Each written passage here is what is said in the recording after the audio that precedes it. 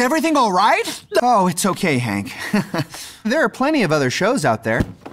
Wow, very thorough. Technology, Hank. I meant with technology. Sweet jump, though. You got some serious air.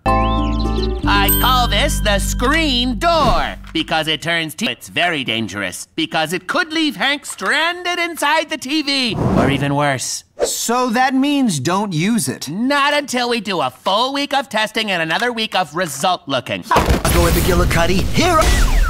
Oh, no! It's broken. Are you sure? Try shaking it. Out of my way!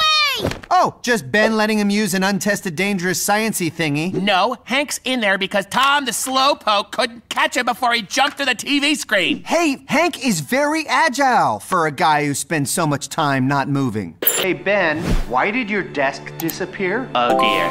It seems Hank's trip into the TV has linked our universes. If he doesn't get back here, everything in our dimension will be sucked into the TV dimension, just like he was. I'm no scientist, but that sounds like it could cause an interdimensional collision.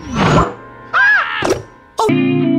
Would you two stop all this arguing? We need a solution here. And I already offered one. We have to find a way to get Hank back. That's not a solution, Tom. That's literally just stating our goal. Quiet! I'm trying to watch Bongo and McGillicuddy and Hank over here, and you three are busy being silly and have about had it with all this silliness! Ugh. Ginger's right. All we can do is watch the Hank show and hope for a happy ending. Hey!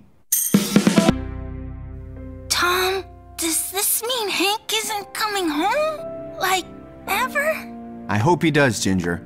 But he's an honorary detective now. It's what he's always wanted. Huh? Of course you're home. You just dove into the TV and knocked yourself out for like 9 minutes. But